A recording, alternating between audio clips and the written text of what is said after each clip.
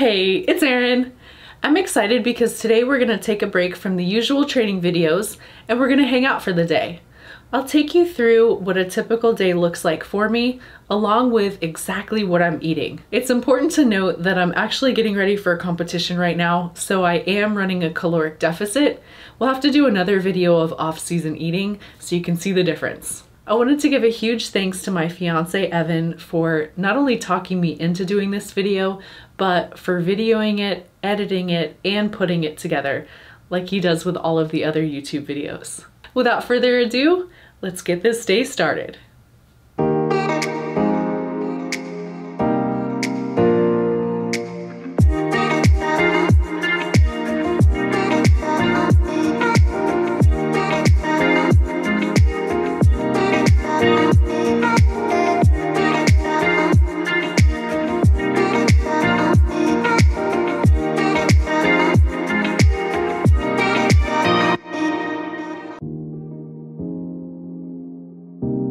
Getting ready to make some breakfast. It's usually the same thing. It's cream of rice with some protein mixed in after I heat up the cream of rice. So use the trusty kitchen scale just to measure the right amount of water. So I usually do 10 ounces or close to 10 ounces. And then I measure the say cream of rice. I use the white rice flour. The cream of rice here has a lot of iron in it and I don't need iron, and this is typically cheaper. So I measure right about 50 grams-ish. And now we're off to the races. So just because something is healthy or just because I'm dieting doesn't mean that it has to be plain. So I'll add some weird spices. Today we won't make it too weird. We'll just go with some cayenne because I love spicy spice and some Ceylon cinnamon. Spices are calorie free and don't be afraid of salt either. Is there a reason that you use cream of rice instead of oatmeal? Because I hear a bunch of people that do the oatmeal and protein. Why do you use cream of rice? I like using cream of rice because I digest it a lot easier than oatmeal. I actually had a food sensitivity test done a couple of years ago and found that I'm intolerant to oatmeal. I don't necessarily think food intolerance tests are the most accurate, but typically if you have trouble digesting something, if it sits in your stomach, or if you feel like you just generally don't assimilate it well, there are so many different options, especially for breakfast, that you can try. It's thickened up and I'm gonna pour it into the bowl and then mix in the protein and then toss it in the microwave. Makes kind of a cheesecake consistency. And I like something simple like this, just carbs and protein, easy to digest. I'm gonna head to train in about an hour, so I don't want something sitting like a brick in my stomach. And it's funny, since I'm dieting now, I typically will try to get everything out of this pot.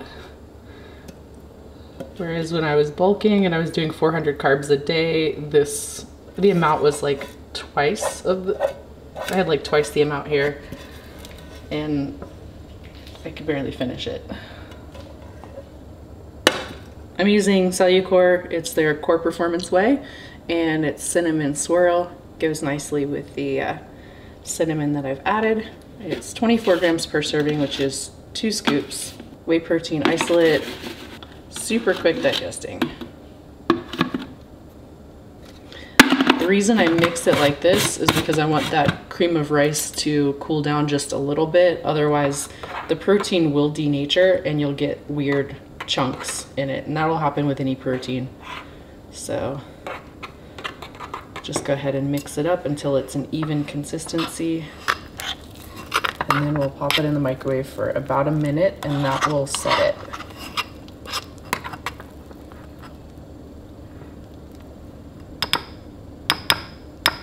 I have to lick the spoon to taste test it. Quality control.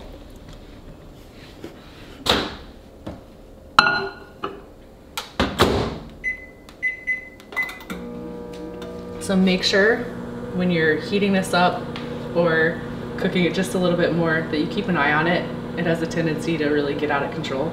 Just like anything that you heat up or you cook in the microwave, if you take your eye off of it for too long, it will boil over and then you'll have a mess. You'll be eating your breakfast off of the microwave tray, which I'm not proud to say I've done before. So that's about the time I stop it.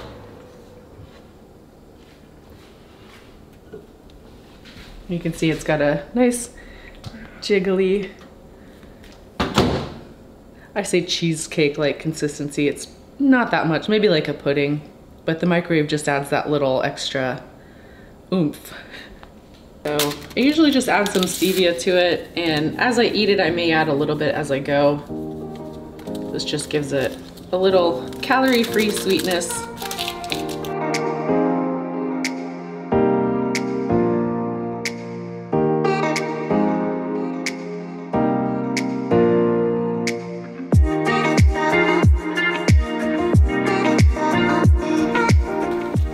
So I just got a planner, but typically before that I've been using notebooks. And so this is my planner. Got a lot to do today. I'm gonna go train glutes in about 45 minutes. And then I have an online consultation with a client. And today is supposed to be progress pictures and videos. I just started working with Kim Odo. I've never worked with a coach before. And since I switched to bikini, it's been bikini's something that's outside of my wheelhouse, so I wanted to work with an expert to be my very best in this new division. So I have to send him progress pictures and measurements and videos in a bit. Usually I'll do that first thing in the morning, but I woke up at 6:45 and it was dark out, so I'll do it after training. Definitely not ideal. Typically when you want to take progress pictures, you want to do it first thing in the morning, but we'll make do. Potato! Come on, good morning, let's go! Let's go! It's good meeting you. What do I do? Come on, let's go! Come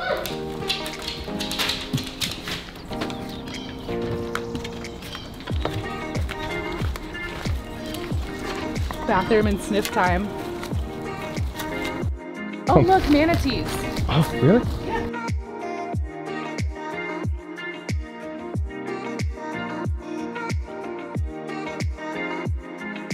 Sea potato and a land potato. He poops so he gets a treat. Come on.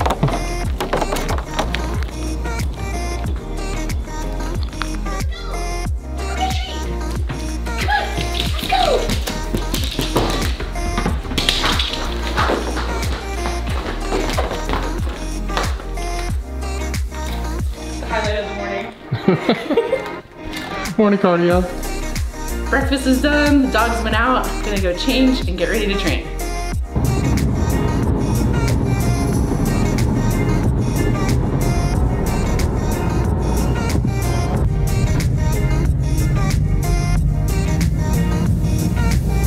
Getting ready to head into MI40 to train legs and glutes. Right now I'm training glutes and legs about 3 to 4 times per week. I'm not hitting upper body at all. I'm doing HIIT once to twice per week and starting to do a little bit of cardio. Coming up on about 4 weeks out from my first show of the year, so I'm starting to ramp up the intensity just a little bit, cutting calories of course. It's time to get shredded and it's time to train. Let's go.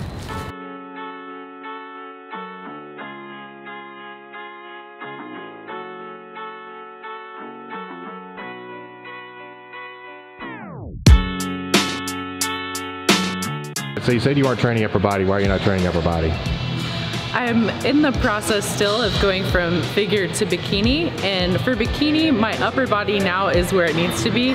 If I kept training upper body, I would essentially be too big for bikini again. So just working on glutes, working on legs a little bit, trying to actually downsize my entire body as I get ready for stage.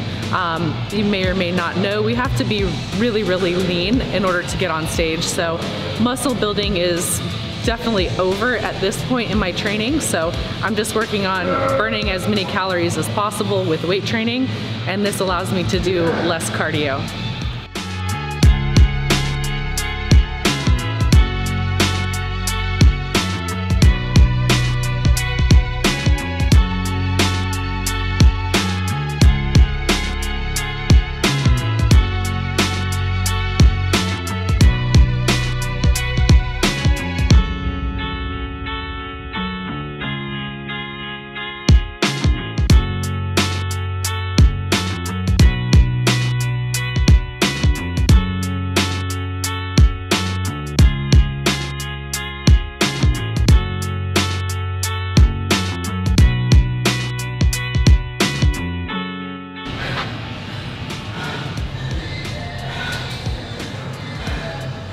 I'm trying to read my chicken scratch.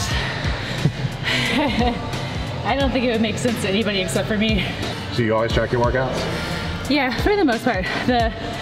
I track the heavy and the fast twitch, slow twitch. Not so much a metabolite.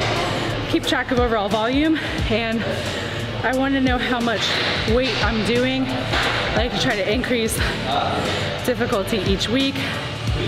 Now with contest prep, I'm just trying to maintain as much strength as possible. So I'm not gonna get stronger, but hopefully be able to lift the same amount of weight, typically just for less reps, because I'm going to be littler and littler. Every time I get on this machine, I typically will pull a little bit on my left side because my left leg is a bit longer, so I try to compensate and make everything feel even. Otherwise, I feel like I'm pulling off to one side.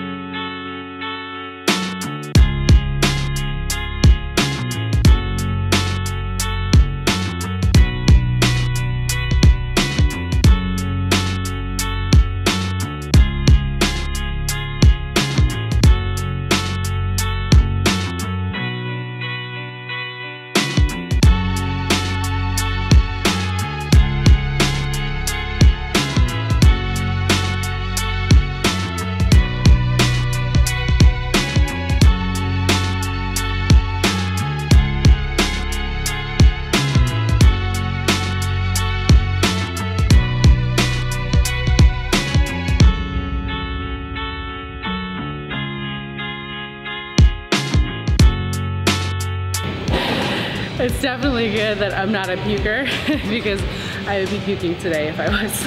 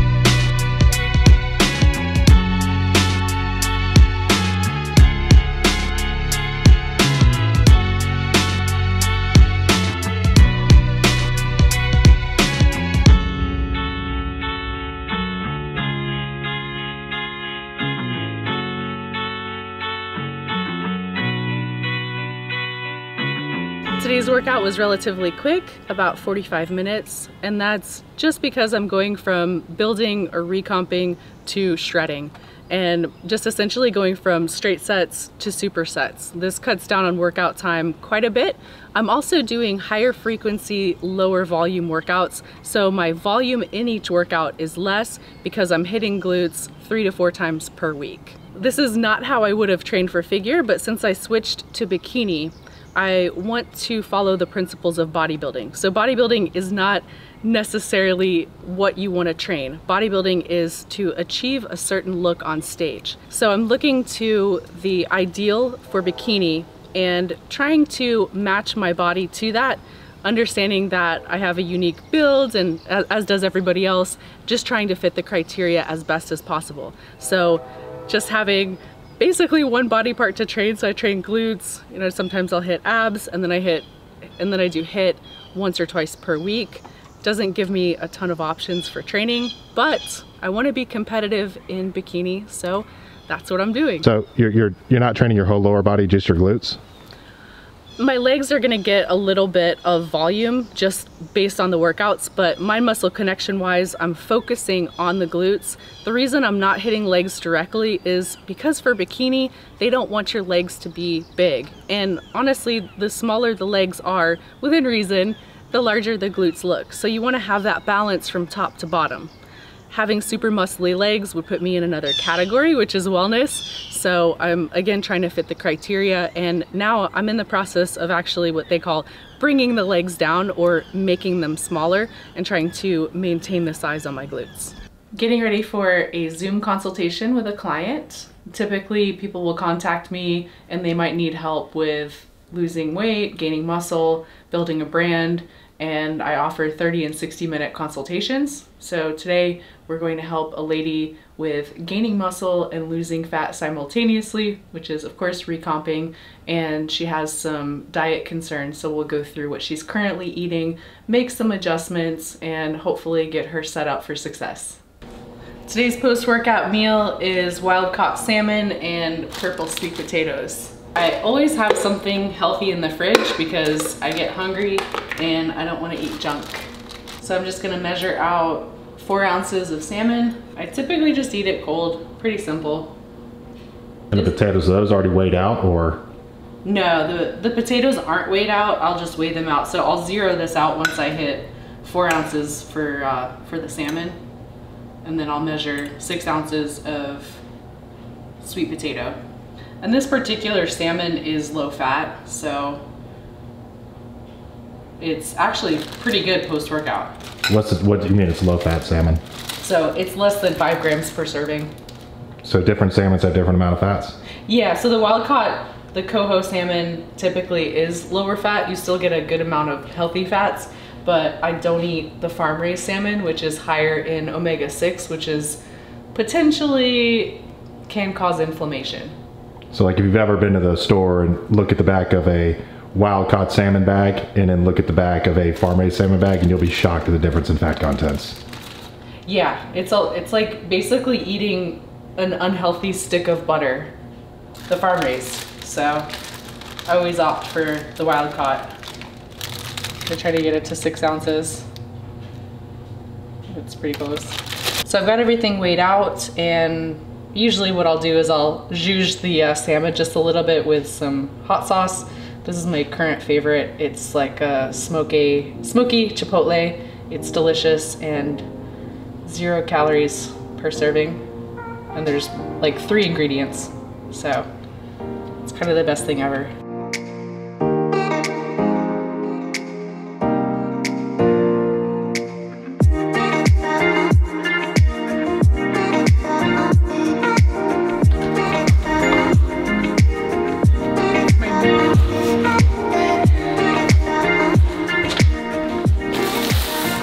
So I ordered a bunch of meats on Blackwing Meat's website, and they make elk patties, and I was buying them at the health food store and they were really expensive. So I figured I would get a bulk of them because I eat them all the time. And I ended up getting, I think, ostrich, kangaroo, ground turkey, organic, and pasture-raised chicken. So you said like kangaroo and what? Ostrich and? Kangaroo, ostrich, elk. Why that stuff? So I really like wild meats and non-factory farmed meats. So that I've seen a big difference in my physique and how I feel since I stopped getting factory chicken especially. It's basically like a corn cob with wings, I think. A lot of them are fed GMO soy, and the old phrase, you are what you eat. I believe in that. So I want to try to limit the amount of inflammation that my body takes on, if that makes sense. So I'm trying to get as lean as possible. I want my food to be as clean as possible. We got organic ground turkey, ground ostrich, whole chicken breast. So this has the bone in with the skin on. Lots of flavor. You'll pull that off though, right? Of course, but I like to cook it like that because it helps keep the chicken breast a little bit So more. you cook it with the bone in and the skin on, but then you take the skin off. Yes. Okay. Yep. Kangaroo boneless leg burgers, super lean, and 40 elk patties. Since I'm coming up to 4 weeks to my show, I will typically take progress pictures every single week. Now that I'm working with Kim, I take those progress pictures and I also do posing videos to send to him, and we'll make adjustments from there. Ideally, I would do this first thing in the morning, not after a couple of meals, but the lighting's better now and it is what it is. So what I'll do is I set the camera at about the same distance each time, try to make sure these lights are on, try to make sure it's the same amount of light outside, and I'll just see how the posing goes. Basically for bikini, for progress pictures, it's just the front pose and the back pose. And then of course we'll go through a quick routine afterwards. So I'll take probably 4 to 5 different pictures of the front pose, same with the back pose, and then I'll choose the best ones to send.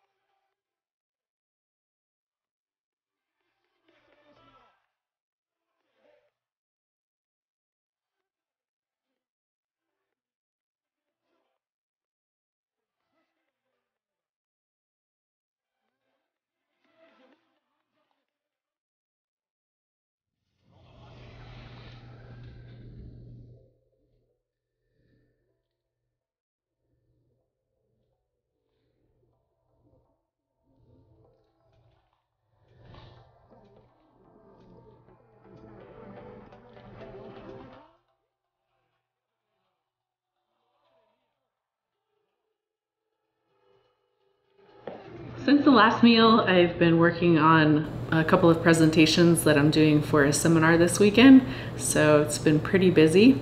This meal is 4 ounces of grouper and 2 Smart Pop bags of popcorn, so it's 200 calories, about 46 grams of carbs.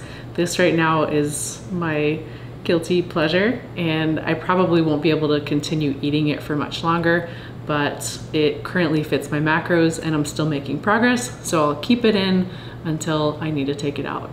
Before, when I was talking about always having something healthy in the fridge that I can depend on, I am pretty much on a structured plan. So I'm eating 4 times a day. I know what my macros are. If I don't have something healthy in the fridge, I do have protein powder, I do have canned food, but I'd rather rely on something fresh. So that's just what I meant by that. But everything is very structured right now. I'm counting calories, counting macros, and I just prefer to have fresh food if possible.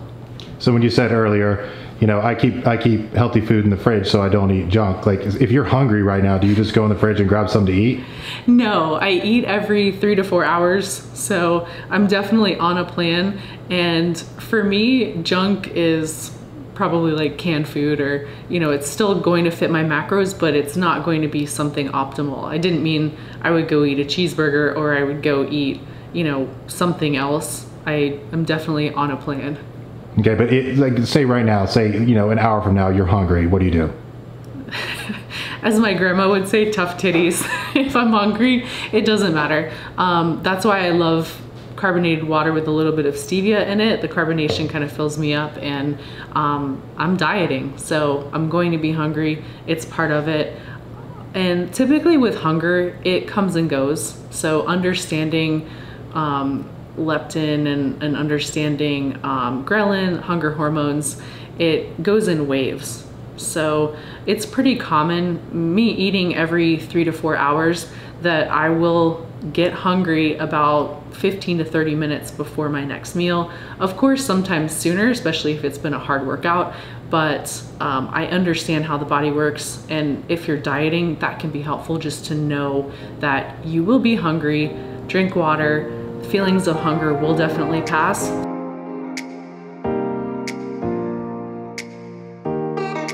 It's about 5 o'clock, and every day we take Ari, AKA Potato, AKA Muscle Beach, on a little walk. And I think he enjoys it quite a bit. It's good to keep the activity level up. I've been sitting at my desk for most of the day, it feels like, so gotta get some blood pumping and burn some calories.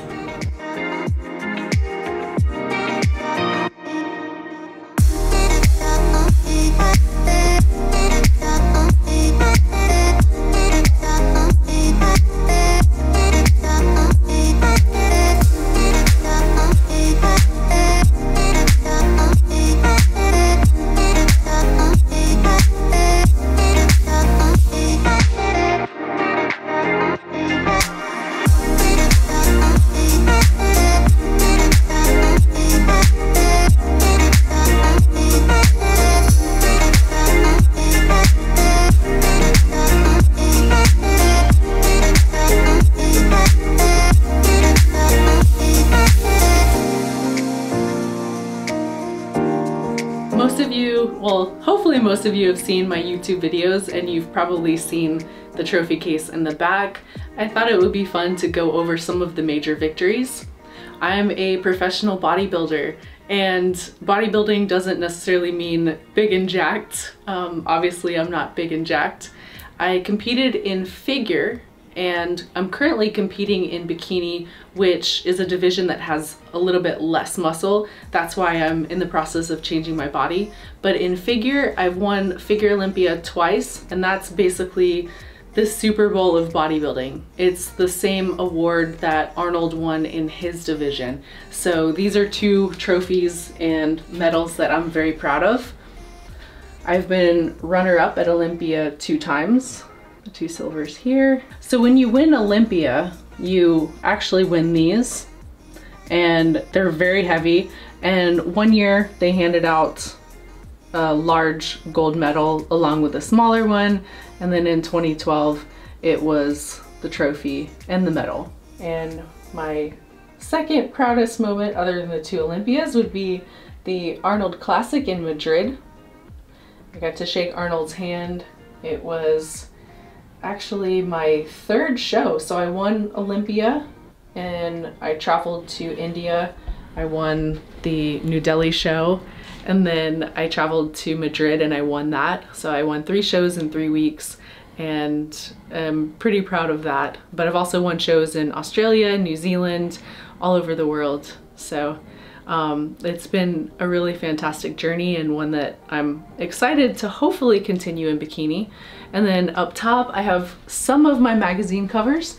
I've actually been on over 20 magazine covers, and I don't have them all framed. I have some on the floor down there, but don't have wall space. So working on finishing up the office. And then of course, the YouTube plaque for reaching 100,000 subscribers, which we're over that now. Dinner is a bit of a melange of things. So I've got some salmon and grouper. I actually ran out of salmon, so I had to add some grouper. 2 ounces of purple sweet potato. I typically don't do carbs at dinner, but I found that I wasn't dropping any weight for a number of days. So I decided to decrease the fats at dinner just a little bit, add just a small amount of carbs, and that did the trick. So to the left of the sweet potato is Brazil nuts. They're really high in selenium, high in good fats. I like to have fats later in the day away from training. And of course, a good bowl of broccoli. I don't measure the broccoli. A cup is like 25 calories, and it usually takes the body about the same number of calories just to digest it. This is my absolute favorite seasoning right now. it's perfect on vegetables, and it's just basically pepper and lime and some salt. This is the last meal of the day. Typically I follow time restricted feeding, so I'll eat within a 12-hour eating window. So I start somewhere around 7 o'clock in the morning and finish eating up about 7 o'clock at night.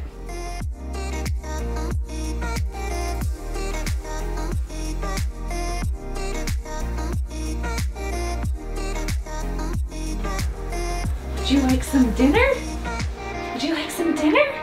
Huh? Are you hungry? Are you hungry?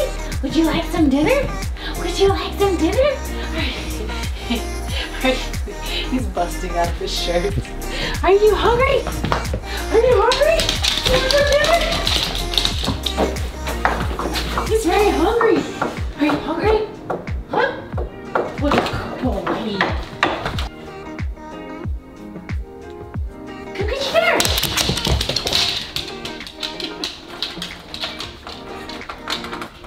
He's like, don't touch me. I like to fake out, see like when to go and when you stop.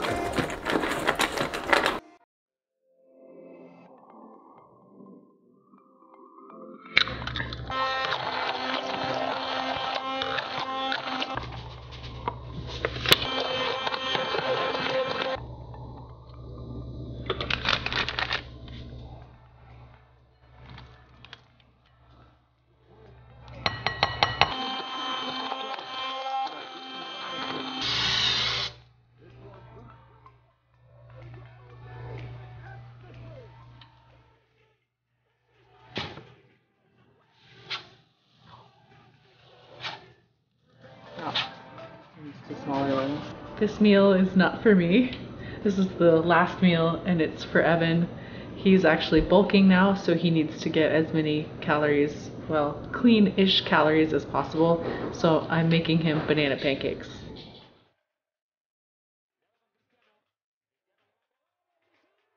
Thanks for watching this day in a life / full day of eating and hanging out with me. Until next time, train hard, y'all.